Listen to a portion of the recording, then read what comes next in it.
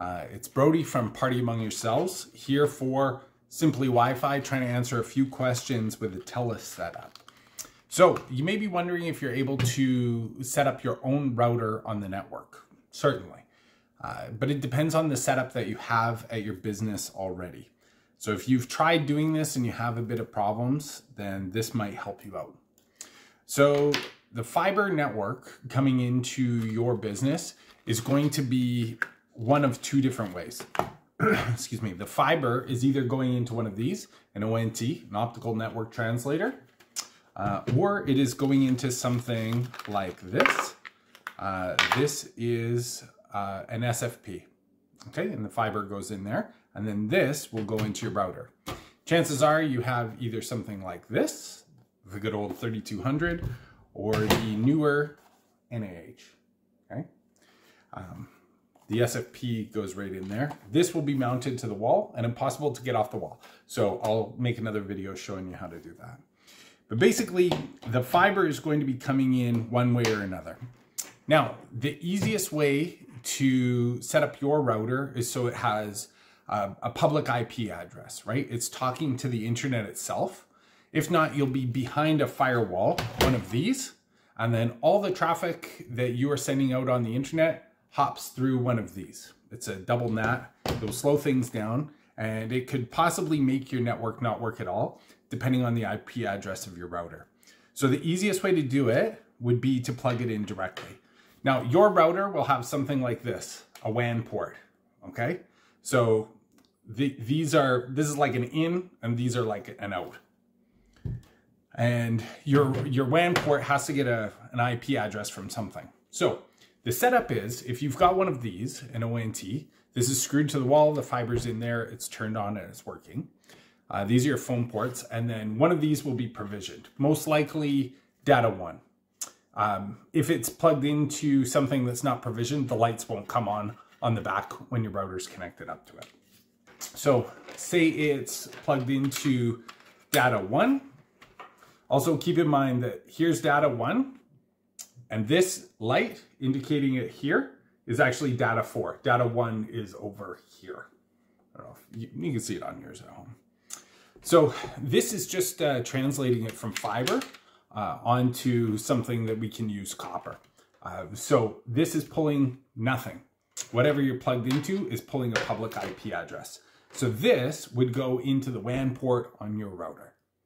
Now keep in mind, if you have Telus services like security running through the Telus router, or Business Connect, or TV, they may need to have a little bit of adjustments or have this connected up.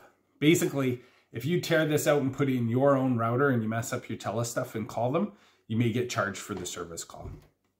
Now, the other way to have it set up on the newer equipment is this NAH router, which is going to be screwed to the wall. And like I said, you won't be able to get it off. And then the login information is right there. So the IP address and everything that you need to get in.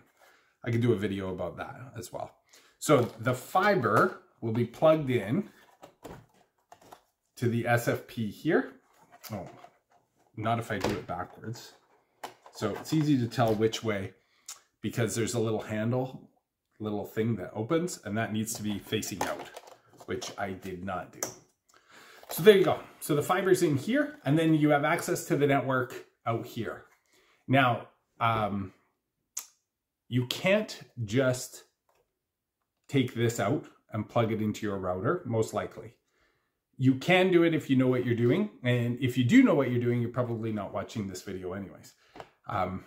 So this is I'll say the translator, like this was. So it comes in here, and then this thing pulls a public IP address. This is what talks to the internet. Everything plugged in here talks to this. This talks to the internet, the old telephone game. So if you want to plug your router in, you need to plug it in here. And there's one little trick to getting a public IP address so that you're bypassing all of this, which is to log into the router itself and bridge one of the ports. When you're in there, you have the option to bridge this 10 gig port, bridge just these 4 ports, or bridge all of them as of the taping of this video. And then once the port's bridged, whatever you plug in will pull an external, like a public IP address. Now, you have to be very, very careful with that because you're basically bypassing the firewall that's in this router, and everything that you have plugged in will be directly onto the internet itself. So if you've got a voice over IP phone plugged in there, you will get hacked almost immediately.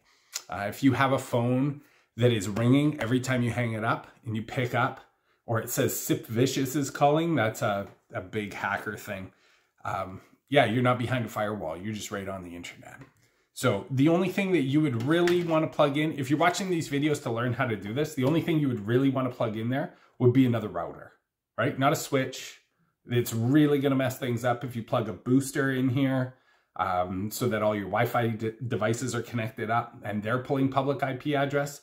That will mess everything up as well. So hopefully that makes sense. If you've got your own router, you need to bridge a port on here, probably this one, and connect your router up if you're using an SFP.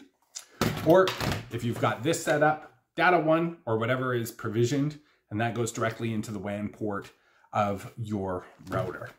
Now, if you need help with any networking stuff, or want to get anything from Simply Wi-Fi, they do phones, they do surveillance cameras, they do network design and implementation, Wi-Fi solutions.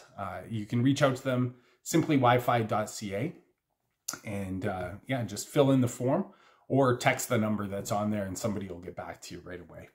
And if you don't yet have Telus internet for your business and you'd like to order it but don't want to spend a bunch of time on the phone, well, you can send them a message as well, and we'll have someone from Telus reach out to you.